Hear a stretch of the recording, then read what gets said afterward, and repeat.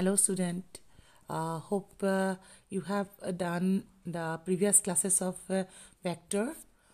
In the last classes we have discussed that the product of vectors can be defined in two ways. One of the type is vector is dot product or the scalar product, and the second one is the vector product or the cross product. We have already discussed about the dot product or scalar product. Today I am going to explain you what is the vector product or cross product and some of its properties. Tumalukok already moi jikhini kotha kolu tar pisot moi aji tumalukok vector cross product or kotha okoman koi dibo olaisu. So for this purpose also we are going to consider two different vectors. Let a bar and b bar, these are two, a bar and b bar, be two vectors, and let us consider a theta be the angle between them. So if you consider these two vector a bar and b bar, and theta is the angle between them, you have to remember one thing, that theta must lies between 0 and pi, including 0 and pi. Then you see that cross product of the vector a bar and b bar is denoted by this symbol a cross b, and it is defined by a cross b is equal to modulus of a modulus of b sine theta n cap. Okay, so here I have written, just see here, let a bar and b bar be two vectors inclined at an angle theta. It means the angle between the vector is theta, where 0 less than equal to theta less than equal to pi. The cross product or the vector product of a bar and b bar is denoted by a bar cross b bar. And how it is defined? As just you have to remember the definition. A bar cross b bar is defined by modulus of a modulus of b sine theta n cap. Now you see modulus of a modulus of b can be written as ab sine theta ab, or you may write down this as ab sine theta n cap also. But you remember what is n cap. It's a very important thing. N cap is the unit vector which is perpendicular to both the vector a bar and b bar. Okay, you remember it. That means if here a bar and b bar in your plane, in a plane, then it is what? The n cap is perpendicular to the plane. That means if you consider that means the page, your paper, your copy as a plane, then you see there you have drawn suppose a bar and b bar. Then if you put your pen at this corner point of a and b, that is the direction of, that is the unit vector. That pen will be your unit vector, and its direction is the direction of a right-handed screw. Right-handed screw means what? It rotates like this, you see. Like this means you suppose want to open your pen. Then the pen will come upward direction, is not it? And that is the direction of a right-handed screw. Okay, so here I have written all these things, that n cap is the unit vector perpendicular to both a bar and b bar. This both is very important, that perpendicular to both the vector. And its direction is the direction of a right-handed screw when moved from a bar to b bar. And you see here, as a bar, we know a modulus of a bar is a scalar quantity, modulus of b bar is a scalar quantity, sin theta is a scalar quantity, but n cap is a vector quantity. So scalar into vector gives you a vector. That's why this as a whole, a bar cross b bar, is a vector quantity. And because of that reason, this a bar cross b bar is a vector quantity. That's why it is known as a vector product also. Cross product is also known as, because of the symbol, it is known as cross product. Or as the answer will be a vector, that's why cross product is also known as a vector product. Then after this, you see, if any one of the vector a bar is equal to 0 or b bar is equal to 0, and theta is not defined. Okay, in that case, because both are 0 vector, then you cannot define it because it has no direction. In this case, a bar cross b bar will be always equal to 0. That means tumalukor jodi a bar ba b bar konoba eta jodi 0 hoy, eta tumalukor hoday ki hobo, a bar cross b bar will be a 0 vector. Then now I am going to define some properties of cross product. The properties of cross product, first is cross product is not commutative. You already got some properties of dot product. There we have seen that dot product is commutative, but cross product is not commutative. Not commutative means a bar cross b bar is not equal to b bar cross a bar, but a bar cross b bar is equal to minus b bar cross a bar. That means if you change the position of the vectors, then here it will be changed. The symbol will be changed. The direction will be opposite. Minus sign will be there. If it is plus, then it will be minus. Let us do the proof. You know, by definition, a bar cross b bar is defined by modulus a modulus b sin theta n cap.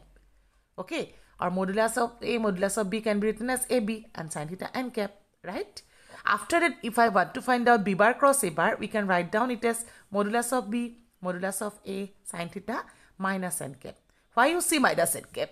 Because in this case, I have already written this direction about the direction of A and B. You see, n cap is the unit vector perpendicular to both A bar and B bar, and its direction is the direction of a right-handed screw when moved from A to B. That means if this vector is A and this is your B vector, when it moves like this, then the direction is positive. So obviously the opposite direction will be, that means clockwise, anti-clockwise direction is considered as positive. If it is moved from this to this, B to A, then its clockwise direction, it will be considered as a negative direction. Because of this reason, when B cross A is there, you will have minus n cap. And as a whole, minus sign scalar number, so we can take it outside and we got it AB sin theta. Because A and B are, magnitude of BA is obviously it will be commutative, so it can be written as AB. BA can be written as AB because numbers satisfy the commutativity. Product of two numbers satisfy commutativity. So BA can be written as AB, and this negative sign I just write down outside sin theta n cap. Now we compare it. You see this is A cross B. If I put the minus sign here, you will have minus B cross A. So A cross B is equal to minus B cross A. That means in case of dot product, A dot B is equal to A bar dot B bar is equal to B bar dot A bar. But in case of cross product, A bar cross B bar is not equal to B cross A, but it is equal to what? Minus B cross A. Okay, that is the first property of cross product. Next property of dot product, I just want to compare them with the dot product also. Dot product logot compare kori disu jane monot rakhat subidha hoy. Second one, A bar cross A bar is equal to 0 bar. That means if you consider the cross product of the same vector, that leads to 0. Hope you remember, in case of dot product, A bar dot A bar is equal to what? A bar square or A square or modulus of A square. But in case of cross, it will be 0. Why? Let us see. A bar cross A bar, by definition, it can be written as modulus of A, modulus of A. What is the angle between A cross A? A cross A in the same direction, so angle between them will be equal to 0 degree. And n cap is the unit vector. Okay? And we know sin of 0 is equal to 0. So whatever the value of the remaining thing, A remains as A, this is A, and 0 into n cap. So multiplying this by 0, we'll have a 0 vector as this n cap is present. That's why we got it that A bar cross A bar is equal to 0 bar. Okay.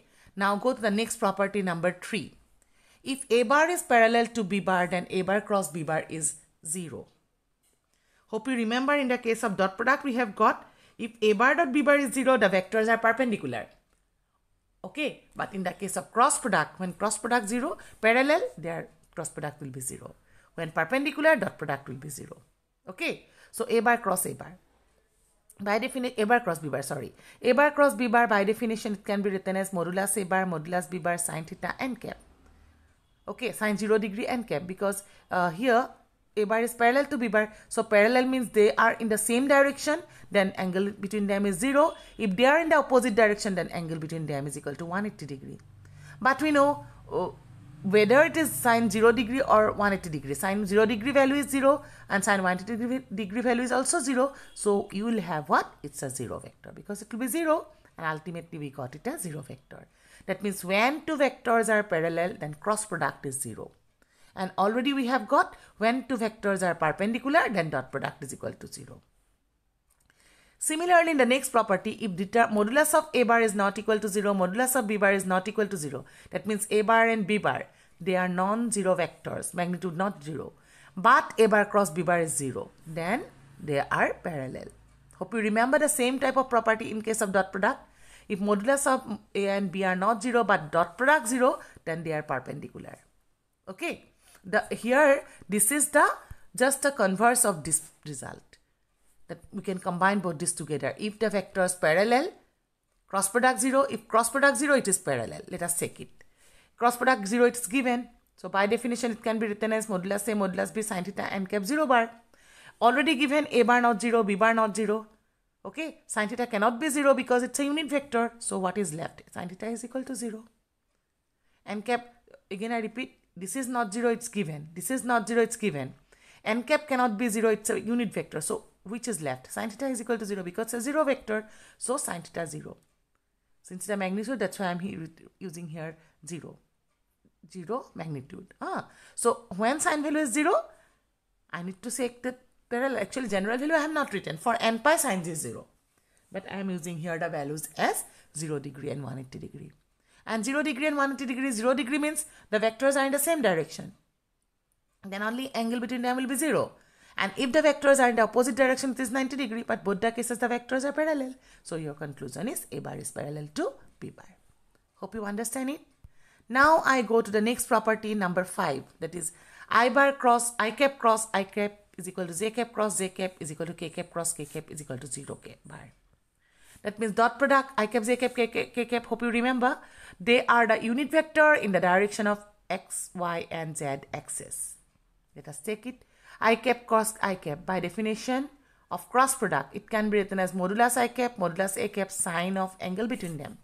What is the angle between them? Same vector with same vector makes an angle 0 degree. So it will be 0 degree into a unit vector which is perpendicular to both the vector. Obviously you can write down it as j cap or k cap. J cap ba k cap kiba eta likhile hol, kono problem nai. Moi j cap e likhisu because j cap is also perpendicular to I cap, because j cap is the unit vector in the direction of y axis. So ultimately sin 0 0 leads to the 0 value. Similarly, j cross j and k cross k can be proved. The next one, number 6th property is I cap cross j cap is equal to k cap, j cap cross k cap is equal to I cap, k cap cross I cap is equal to j cap. And also if you change the position, I cross j minus j cross a, same thing. You see, it rotate. If you rotate in the cyclic order, then the result can be easily remembered. I cross j remaining k, so this is k.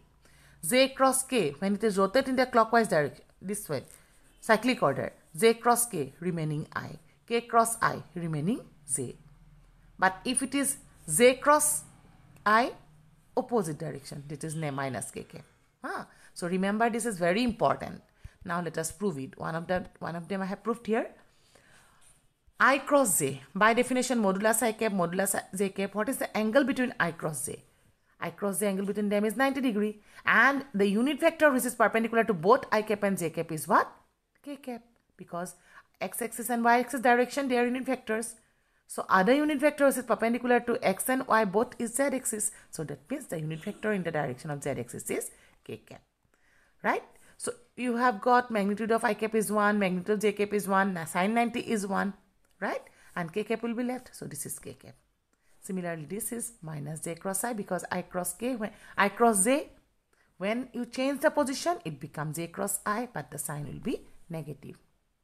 Similarly, one more I had done here, j cross k.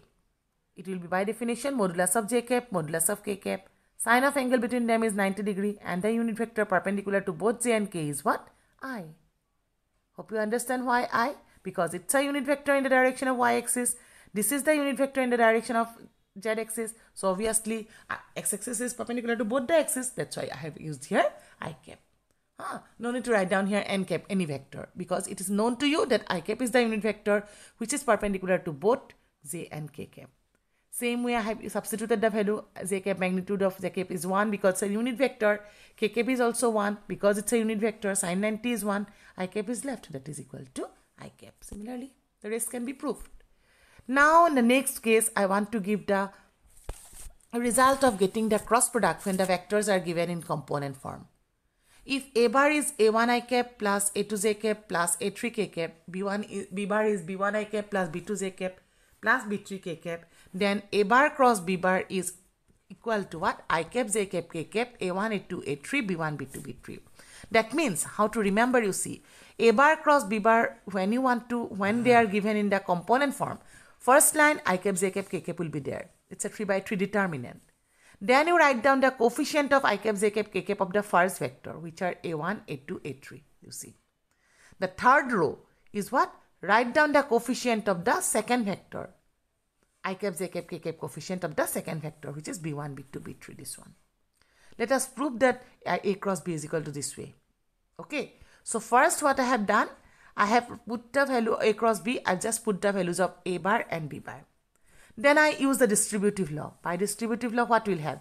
A1 I cap cross B1 I cap plus A1 I cap cross B2 j cap, A1 I cap cross B3 K cap similarly distributive law can be applied for this into this like this. Complete. You will have 9 terms, all have written. After that, you know that when two vectors are multiplied, then scalars can be taken outside if required. So I have bring here I cross A1 B1 first, then I cross I cap cross I cap. That means I just combine together the scalars and the vector. Belek belek kori disu. Scalars bur ami agot likhibo paru. Thik eke dhorone moi pisor tu ki likhim A1 B2 I cross J. This one A1 B3 I cross K. This one. Then fourth term A2 B1 J cross I. A2 B1 J cross I. Then A2 B2 J cross J, right? A2 B3 J cross K. Then A3 B1, the next line. A3 B1, here you see A3 B1 K cross I. A3 B2 K cross J, this one. Then A3 B3 K cross K. And you know, same vector with same vector cross product will be 0. So I cross I, J cross J, K cross K will be 0. Only these are left. Now we know the value of I cross J, J cross K, all this. So what is I cross J? You see here, I cross J can be written as K. So I have written here A1 B2 K cap. Next I need I cross K. I cross K. They are rotated in the not cyclic order. It opposite the cyclic. That is I cross K. K cross I hole ki hobo J cap. But I cross J hole hobo tomalkor minus J cap. So this is minus J cap. Next A2 B1 J cross I. J cross I. Any direction is opposite. So it is minus K. Rokhi jatu hoy A3 B3 J cross K cyclic order follow korise ta mane ki hobo I. Then K cross I follow the cyclic order, so it will be J, and K cross J opposite, that is minus I. You see, I have written all this value as I had told here.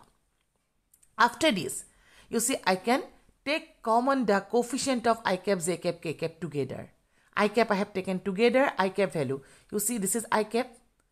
So inside bracket we'll have A2 B3 and this is I cap minus A3 B2. Minus J cap let us write down because our aim is to put it in the form of a determinant, and we know in the determinant of third order second term is negative. That's why I want to take minus J cap common. So minus J cap, when I take common, what is left? A1 B3 and the term containing J cap is minus A3 B1 because it is positive. Since I have taken common minus sign, so it will be negative. Then plus K cap when I take common, then A1 B2 and then we have minus A2 B1. Now obviously it can be written in the form of a determinant I cap, J cap, K cap, A1, A2, A3, B1, B2, B3. Because if you expand, you see you will get it. I cap. First row, first column, when you delete, if I want to expand it, A2, B3 minus A3, B1, this is done. Minus J cap. You have to delete now first row, second column. Then B1, A1, B3 minus A3, B1. A3, B1, this will obtain. And K cap, A1, B2 minus A2, B1, this is done. So this as a formula of getting the cross product of two vector when they are in the component form, you try to remember. Okay. After this, I just state some of the more properties. Cross product is distributive with respect to vector addition, as I have used already. A bar cross B bar plus C bar can be written as A bar cross B bar plus A bar cross C bar. Both left and right distributive law holds. Distributive law belage ekko noha, ami je open kori bracket to open kora toke distributive law koisu. Next, angle between the two vectors. If theta be the angle between the vectors A bar and B bar, then by definition of cross product we can write down this result. N cap I want to remove, that's why I have just taken modulus. So modulus become modulus I cap, modulus B bar, modulus sin theta means sin theta, and modulus of N cap is 1. This is done. Then sin theta value can be written as modulus of A bar cross B bar by modulus A modulus B. The angle between two vectors when they are in the dot product is given also, we have got, that is what? A bar dot B bar by modulus A modulus B. But in this case, A bar cross B bar, its magnitude is required divided by modulus of A bar modulus of B bar. Try to remember. Next, one more important result in the cross product we have got. Generally in the dot product we don't have this type of result. So the next result is what? The magnitude of the cross product of two vectors A bar and B bar is the area of the parallelogram whose adjacent sides are represented by A bar and B bar. That means if A bar and B bar are the adjacent sides of a parallelogram, then the cross product magnitude gives the area of the parallelogram. That means if, suppose I am drawing a diagram, if this is your A bar and this is your B bar, they are the adjacent sides of a parallelogram. So I have completed the parallelogram. I have not done the proof. After this, you see, if this is the parallelogram whose adjacent sides are given by a bar cross b bar, then its area can be written as what? The area of the parallelogram is modulus of a bar cross b bar. That means magnitude of the cross product. Cross product of a bar cross b bar, that magnitude, that means modulus of a cross b. This is an important result to get the area of a parallelogram. We are going to use like this. What is the area of this parallelogram? The area of the parallelogram is modulus of a bar cross b bar. Now we know diagonal divides the parallelogram into two equal parts, and that means we have got a triangle, is not it? So area of a triangle is what? Half of magnitude of a bar cross b bar. This result I have derived from this one. Here also I have not given the derivation because it's not required and generally not set in exam. That's why I have not omitted that. And just the result we have to apply. Result to lage karone result to likhi disu. Similarly, area of the triangle is what? Half of magnitude of a bar cross b bar. And this result also I have used. That is lambda a bar cross b bar can be written as lambda a bar cross b bar or a bar cross lambda b bar. Tamen tumalke yar pra ami ki ko scalar to tumalkor nijor itcha mote thai to change koribo para. Vector thai you cannot change. Okay, so these are your properties of cross product. You just read the cross product properties properly. Bhalke pohiba, monot rakhiba, try koriba, and this we will use when we do the next exercise. Okay, so tumalkor next exercise your property bur definition bur use hobo, so bhaldre buji loi monot rakhibo chesta koriba. Thank you.